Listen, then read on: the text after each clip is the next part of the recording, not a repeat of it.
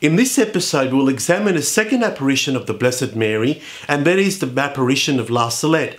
Whilst the apparition is shorter, however, the messages of this particular apparition are quite dire and very frightening for our world.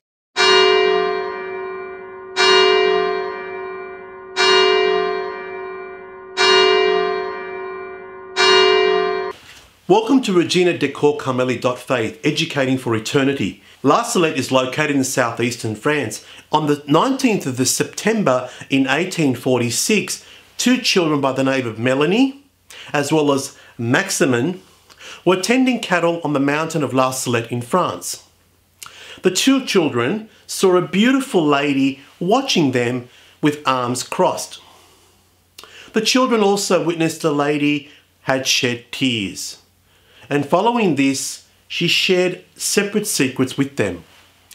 A number of the prophecies made by Our Lady to the children are about some crises in the church. She prophesied the imprisonment of Pius IX during the upheaval in Italy between 1850 and 1860. He was imprisoned in the Vatican. But the following are a dire warning for our times.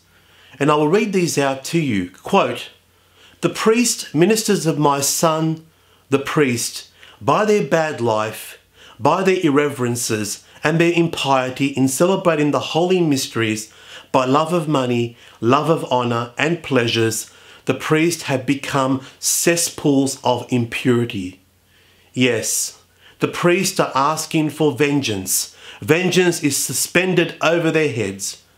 Woe to the priest and to persons consecrated to God, who by their infidelities and their bad life are crucifying anew my son.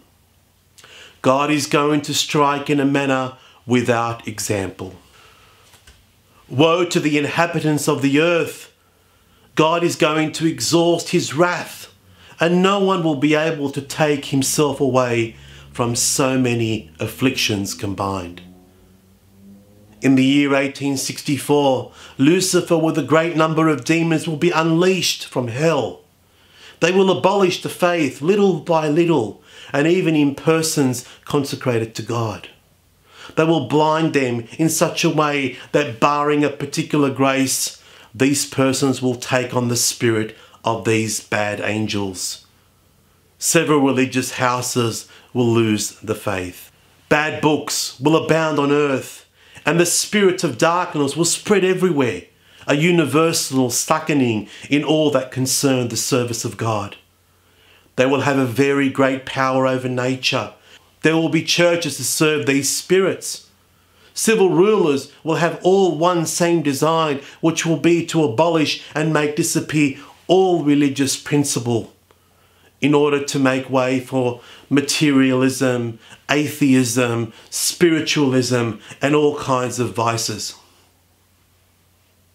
Nature is asking for vengeance for men, and she shudders with terror in waiting for that which must come upon the earth, soiled with crimes. Our Lady also mentions the coming of the Antichrist, that nature, the sun, the moon, the earth, earthquakes, everything will change and produce disasters and unusual activity. And she also says that Rome will lose the faith and become the seat of the Antichrist. This is quite a profound prophecy from the Blessed Virgin Mary. She also speaks of Enoch and Elias who will come to battle the Antichrist. It's really cataclysmic, isn't it? These are the messages in summary. The apparitions were authenticated by the bishop on May the 1st in 1851. Our Lady of La Salette is reminding the world some very important ways of living our lives. Prayer and fasting, observing the sacraments, reconciliation and Holy Communion, attending Mass at least on Sunday, living a moral life pleasing to God and modelling her and her son and Saint Joseph and all the saints. Are these warnings? Yes, of course they are.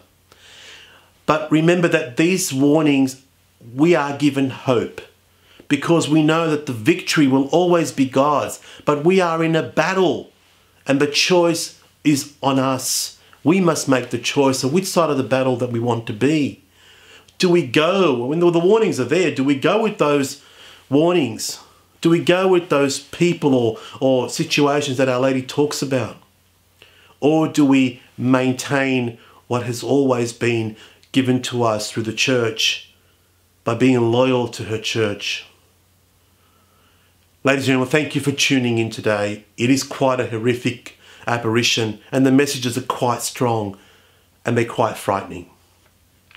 If this episode has helped you in some way in your faith and understanding, we wish you to subscribe and we invite you to subscribe to our channel.